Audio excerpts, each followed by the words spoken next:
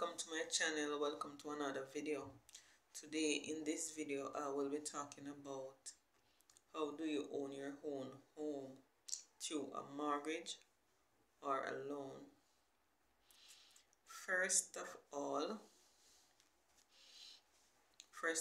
what you got to do is make sure that you are qualified for a mortgage.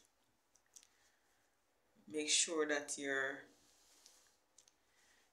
benefit has been paid. If you are self-employed, you have to make sure that you pay your due diligence every month. If you are working with a company, the company has to pay your money that they have withdrawn from your salary every month to the NHT.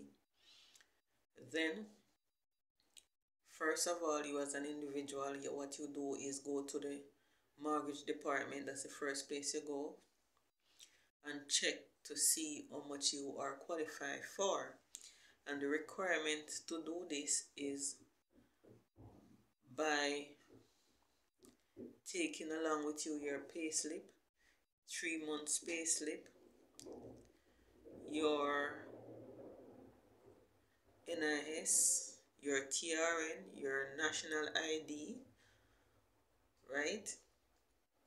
That's all you need. Your birth certificate if you have, but as long as you have your NIS, your TRN, and your ID and your pay slips or your bank deposit or the invoice, the receipts of showing to the NHT mortgage department.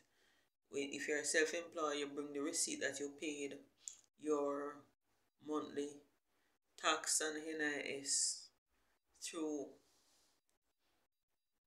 right, residue to the NHT. When you go to the mortgage department, I'm telling you step by step of how you should go about owning your own home through the mortgage. You go there, you go to the mortgage department, and when you go there, they will take all your documentation from you, and they will go on the computer and they will type in your documentation. Then after they type in, they will let you know the amount that you are qualified for. If they go on the system and they do not see, if you're working with a company and they go on the system and they don't see that no money was paid for you by your company, they will let you know. And when they let you know, what they would have given to you is they would have given you, send you to the compliance department, right?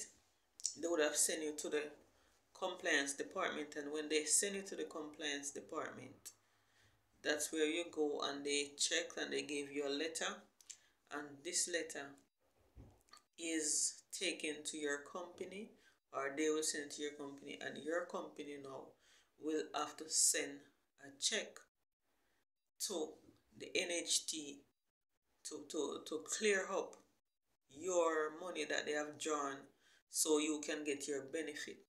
A lot of people don't know this, but this is very important. When you go to NHT and you check and there is no money paid for you, don't walk away. Just go, ask them, what do I do? Ask the customer service rep, what do I do now? And they will tell you that, send you to the compliance department. They go to the compliance department. The compliance department will help you get your benefit that is due unto you so you can own your own home. The compliance department is there. It's a legal department that help you with your mortgage that your company have not drawn. Well, I'm telling you, this, it happened to me already. This is an experience that I have had already. You have to be smart. You have to go, just don't walk away and go home and say, my company a curse and said my company not paying for me.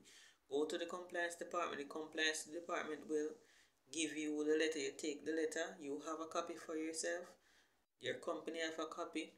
You check back with the NHT and see if your money has been paid. When your money has been paid over to the NHT, what you need to do after that is you go, they tell you your money paid over, you go to, you seek either open market, because now it was, first time it was 3.5 million you get for a home. It work out, it end up elevate to 6.5, now it's 8.5 million. And if so be it required, it can be more than that. So these are the steps that you take in acquiring your own home.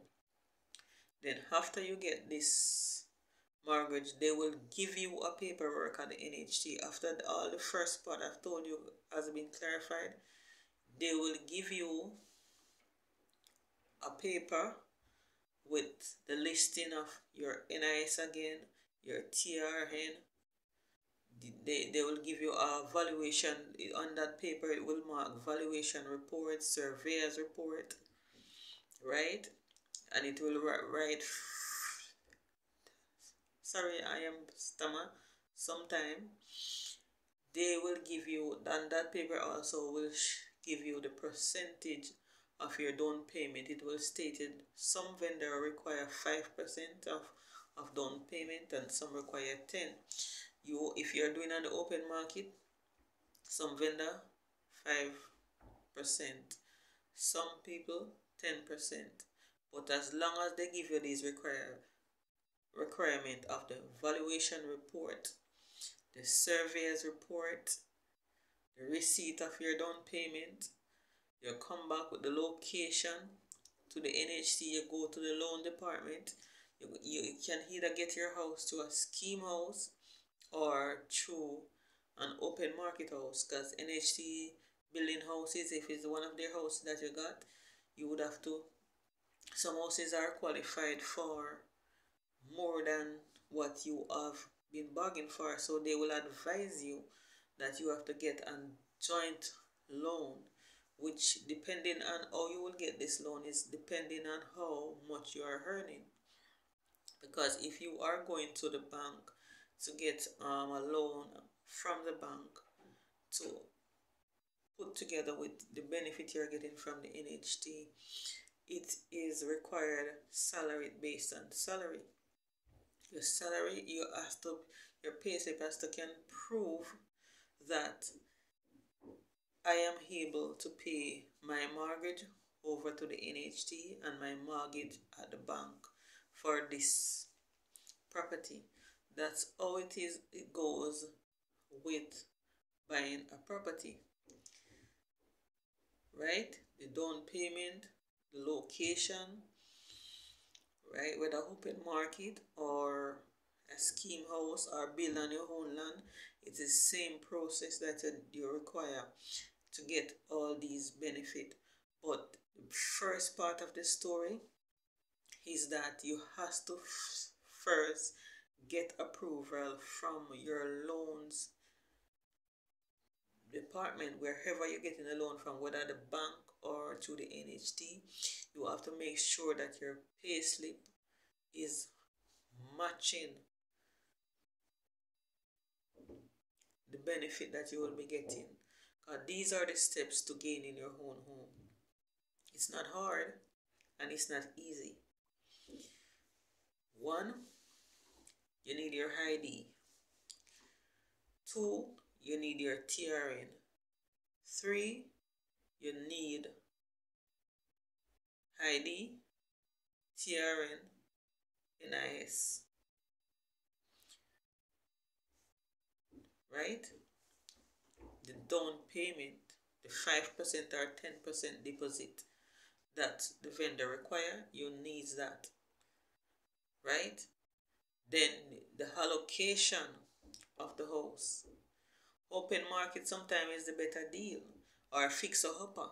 You can buy a fixer-upper house, because my home, we bought, we bought that house and we fix it up. We move doors, we move windows, we repaint, we do a lot of renovation. We don't stop yet. It still need more improvement every day. But sometimes you buy a fixer-upper house, which is sometimes you get a good deal. Sometimes the deal is very good that you got. Sometimes you will say, oh, You have to go spend so much money and buy fix up that house. Me no want it, but sometimes the fixer upper sometimes is more valuable than the brand new 1 bedroom house that you are buying, right? So this vlog is just to highlight you about how you can own your own home, and this is just to let you know the steps in getting your own home. The deposit is so important. This is what bothers a lot of people, to get their own home, the deposit and the down payment. But it can happen. As I tell you, when this year starts, this is 2023, put a little money down just for that, right? And if you're buying a property also, which is very important, you're joining with someone to buy a property, ensure that your name is also added to the title. Do not join a house, join buying somewhere with somebody and your name is not on the title. If you buy somewhere with somebody and your name is not on the title, that simply means it's not yours. It's not yours. Your name has to be in it, or joint tenancy or tenant in common. But do not buy a home with someone and they had the person name alone to it. You will not have any house, right? So this is what I am telling you guys for this vlog, is to encourage somebody and encourage you the way to go about owning your own property, whether here or abroad. If you're abroad, you have to make sure your credit is about 680. You have to make sure your credit is good.